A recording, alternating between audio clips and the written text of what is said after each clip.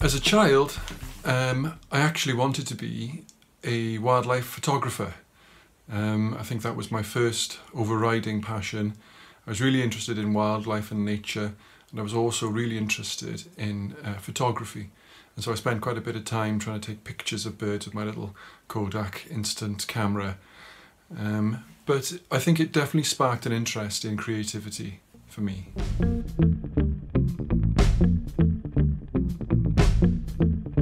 There probably were signs from a fairly young age that I was going to end up doing what I did. I think I certainly, when I was younger, had a very keen interest in music, and I was very lucky, and I had piano lessons and cello lessons as a kid, and did occasionally do fairly well in the Eisteddfod, for example, performing on cello. However, I think it was probably later on, when I was in my teens, that I began to explore music on my own outside of lessons. So I used to play on my parents' piano quite a lot and teach myself songs I was interested in learning. And then I began learning the guitar as well. And then I started performing in school on guitar and on cello and on piano. And I think certainly there was definitely an indication that I was interested and keen on music. However, I don't think that at the time I even considered it as a possible career, and certainly none of my peers would have either.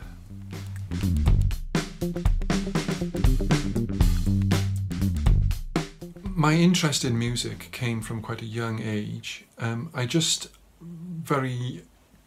I was young, I did definitely take an interest in old records that my parents had. I was fascinated by instruments that my father could play. My father taught himself to play guitar and squeeze box and mouth organ. And occasionally he'd burst into a room in the house mid-song, and which was always very entertaining. We also had a piano in the house, and my mother used to play on the piano. So I was definitely interested in music from quite a young age, and certainly enjoyed learning instruments when I got a bit older. And then once I got into my teens, I really got into bands and music, and it kind of just snowballed from there, really.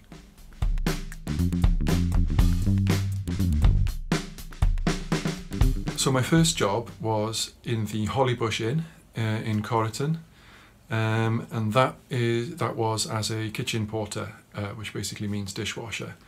And I worked there for a good long while I was in sixth form and towards the end of my GCSE years, washing dishes basically. And that's a job I've occasionally gone back to over the years. I've also done bar work, and also I did work for a long time for the National Museum of Wales as an educator. So I used to do workshops for schools and things like that based on science education. So when I first began performing, obviously I couldn't just start off making a career out of music, because you need to build up a profile. So for many years I was actually juggling two jobs. I was working in the museum, and then I was also doing music on the side. And then as the years went by, the music became more important and became more feasible as a career.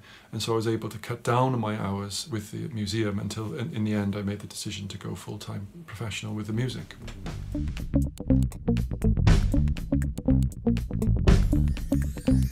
So I've had quite a varied educational journey.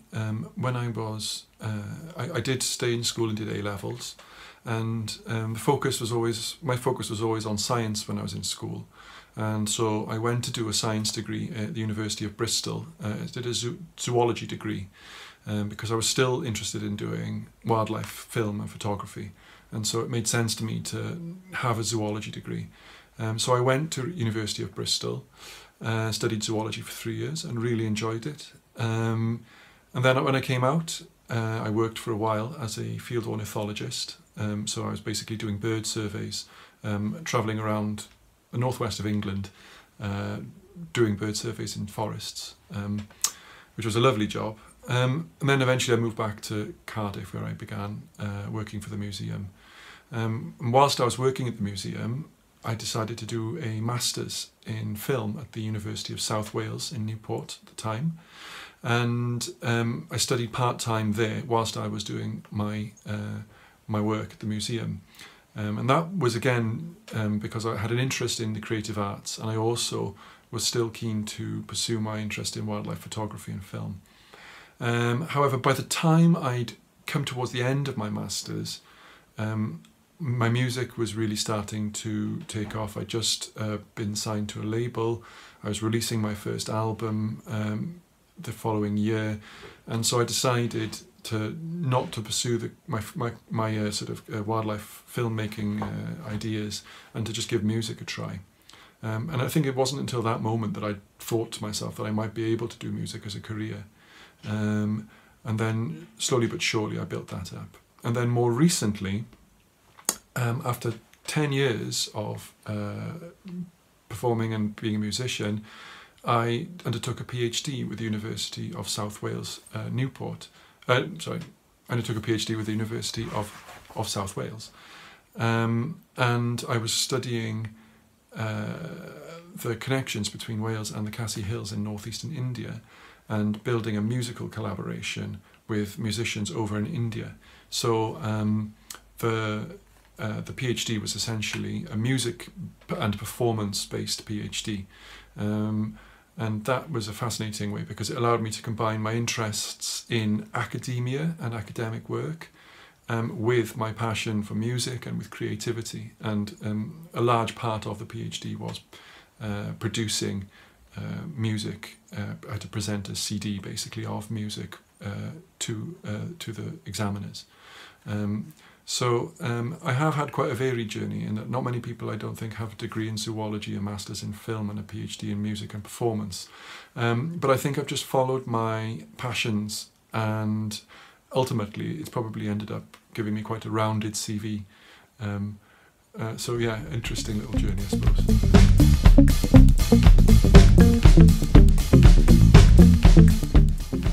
I suppose I've been inspired on my journey mainly by my peers. I find it really, really great to be part of a creative community. I think creativity can be quite a lonely venture sometimes, especially if you're just working on your own art all the time. And I think actually it's useful to have the support of other people who may be doing different disciplines, maybe not related to your own creative practice, but might be doing something that helps, that keeps them in the same kind of situations as you. And so for me, my main inspiration has come from other musicians, visual artists, people I've worked with over the years. So for instance, I've worked a lot with Daniel Lazenby, a visual artist that produced lots of the artwork for my records, and I find his work really inspirational. The same with Sebastian Goldfinch, who's a string arranger. We've worked together many times over the years to produce string arrangements for my records, and it's always inspiring to hear his music. Likewise, Leon Robertson, the producer I've worked with over the many years, he's helped to inspire me to be more meticulous with my recordings. But also so many artists that I've performed with over the years, particularly in Cardiff. I've really enjoyed performing with artists like Kate LeBon, H. Hawkline, Richard James, Aku, so many others over the years that have just sort of helped me to push my own creative boundaries and helped me to think about creativity in a different way. And I think that's probably good advice for anybody involved in the creative arts or who wants to pursue a creative career. I think it's find a scene, a creative scene that you fit into, or that you can be a part of, and you probably find it's very supportive and helps you to be a better artist.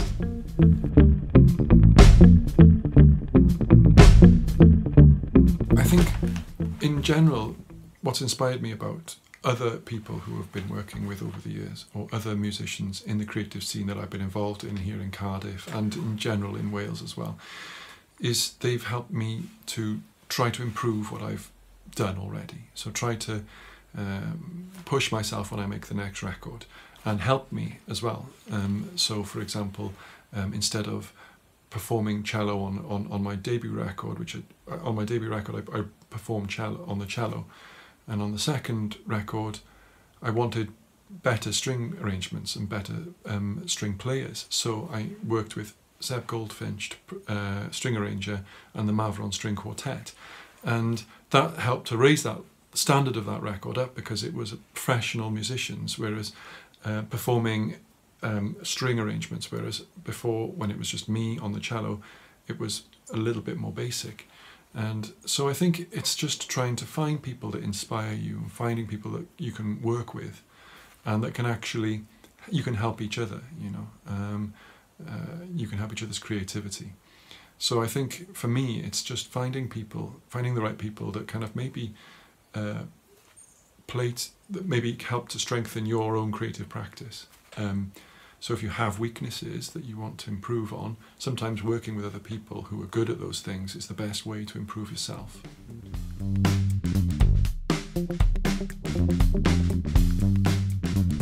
I would say probably it's learn to identify your strengths as a musician and try to improve on your strengths, and also try to build on your weaknesses, because I think it helps to be versatile, especially in today's economy and market. It is very hard and competitive to be a musician, but there are lots of different types of jobs you can do as a musician. You could be playing in an orchestra, you could be writing music for film, you could be performing and gigging like I do, you could be a composer for other people. And I think that it helps to be quite broad in your skills. If you're looking to become a performer, I would say just spend lots of time practicing your craft, practicing your instrument, and practicing your singing and your songwriting, because ultimately those are the things you're going to be judged on, and those are the things that are most important for you.